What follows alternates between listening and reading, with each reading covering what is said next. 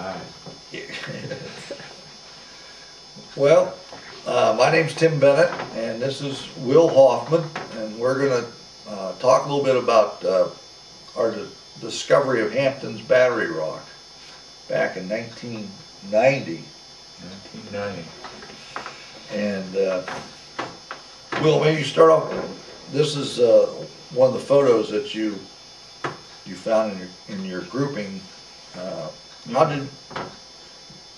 What was all in that grouping? How did you come across that grouping? Well, as fate would have it, I was lucky enough to buy a grouping belonging to Samuel Crease, his descendants, and they came out of the family homestead. And in that grouping was Samuel Crease's artillery jacket and a lot of personal items. But the thing that really caught my interest, and I showed it to Tim, was actual photographs of Hampton's battery rock at Gettysburg. Yeah, it must have been students of Gettysburg. Yeah. That really caught our attention.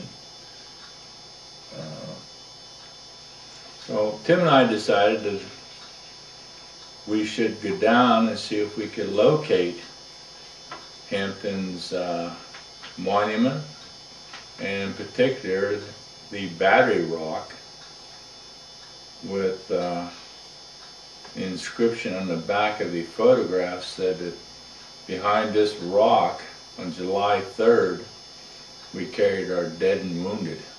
Yeah, that was handwritten on the back of this one, right? Yes, yes. Yeah, that was on the back. Handwritten on the back of this one with the two veterans sitting on the battery rock. Yeah. I think that's what caught our attention, because we couldn't really place where that rock was, or even where that was taken at. There was that farm behind it, and we knew it was on the battlefield there, but we had no idea where to begin. Where to start looking. When we first went down there, of course we found the Hamptons monument where the veterans were gathered for their reunion or dedication of the monument. I'm not sure which it was. Yeah. But it said behind their battery position is where the dead and wounded were carried on July 3rd.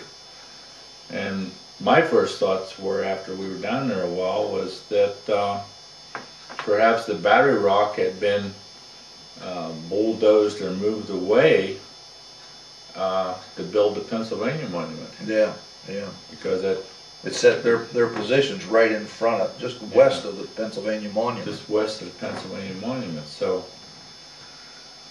after a while we decided, no, I don't think so. There was no other outcroppings of rock right there. No. It was just a field, and there was a patch of woods, what, 1,000 yards or so? Well, yeah, it's not that far back over that ridge, maybe 150, 200 yards back or something like that. Okay. Yeah. And there was a patch of woods there with lots of brush and vines and briars, and you could see some rocks in there. So we decided to go down in there and start looking to see if we could find the rock. Yeah. And sure enough, there's a picture taken the day we found the rock. Yeah, yeah. And that was 1990. 1990. There's a picture of Tim by the rock. We pulled a few of the bushes away and everything, but there we are at the rock. Yeah. I was trying to think, when we went down there, I think we first went out to the peach orchard, looked around. We had this picture. Did we take it to somebody did we take it to the Park Service and ask if they could identify that farm? Did they give us a clue that it might be the Hollenbaugh farm or not? Or did we figure that out after we found the rock? Yeah, that's what that was. That was the Hollenbaugh. I think we figured that out after we found the rock. Yeah, because The house is still there. Yeah, yeah. The house is still there. You couldn't see it at the time we were there with all the brush in the woods, but the house is there. So these were the fields that we're seeing behind the picture of this rock, is where the Second Corps actually was formed up when they first arrived, pretty much on the field. They were in division fronts there. And the Hollenbaugh house is, well, like I say, it's still there. So it's, now they've got that cleared out, we can look right across the same angle. We had a great day that Yeah, it was a a real investigation, real of the Gettysburg. But what was interesting, we wrote, once we found it, and it was in the woods, we wrote to the Park Service, and figuring it was Gettysburg, we figured we're never going to hear back from the Park Service. Right. It's like they could care less, or they weren't going to take any information from us if we're not well known to them. But within a week, this is the letter's dated December 19th, 1990.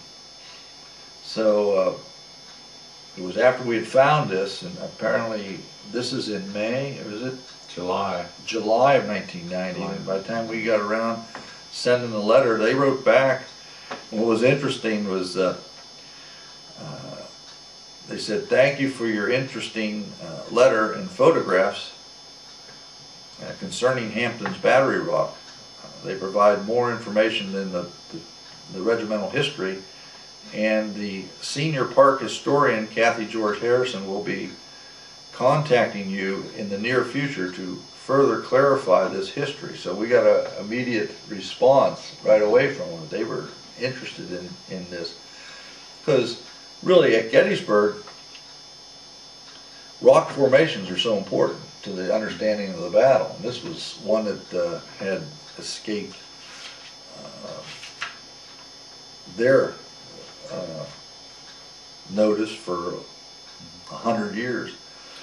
But this was Reed Ingle that wrote this, and I was talking down there this year. Reed Ingle's long gone from the Park Service, and he said, "We went to the field today and located the rock. The area in which it is located is part of a former field that has been allowed to grow up in the last 20 years to screen the maintenance building. The position of the rock, however, adjacent to the cleared field to the south, will allow us to clear that section and not limit the tree screen. We expect to do this work in January or February so that the rock will again be exposed the next time you visit. And thank you for your interest at Gettysburg National Battlefield Park." And it wasn't long after that they sent us photographs where they had gone out there and cleared all around Hampton's Battery Rock. I think what was interesting too, that probably also captured your attention, was that the picture of Hampton's Battery Rock, this exact same picture we have here, is pictured in the regimental history for the battery. Yeah, it was in the book. Yeah, is it pictured in the book on the history of the battery? So they must have gave copies of that photograph to the veterans that were there for the dedication or something too, or else they could have had their copy made from it. But yeah, and we got their attention. Yeah, and like I say, when you see everything that goes on at Gettysburg, what we've seen that's gone on the battlefield in the last 20 years, between Frassanito's work, and how they've cleared the field back the way it was, you can see how, I mean, yeah, you can collect historical items, but this is something that you can keep even after those items move on to somebody else. At least we were kind of involved in real Gettysburg history at the time. Because it had been long forgotten, and nobody was even looking for it. And Yeah. without the pictures, we would have never found it too. Yeah, it was lost. It was lost to history. Well, in fact, that's what I think our next letter said when they wrote back another time after they'd cleared out around the rock. I thought it was interesting the way he put it.